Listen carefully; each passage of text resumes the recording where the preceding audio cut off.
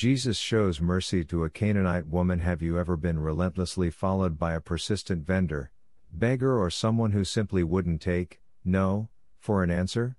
Jesus was. But it was begging of a different kind. It was a woman from Canaan who saw Jesus and begged him to heal her horribly demon-possessed daughter.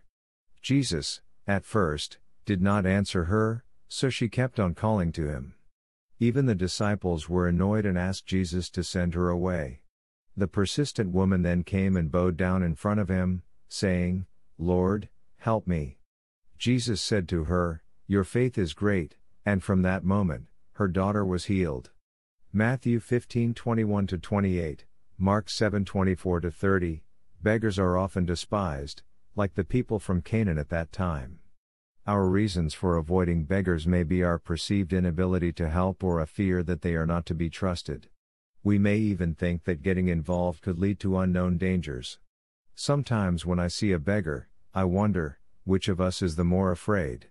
Then, like Jesus, it becomes impossible for me to ignore those who plead. With the beggar's undying faith in me, they also know that I can help, if I am willing. As the Canaan woman demonstrated, faith in Jesus is a very rewarding virtue.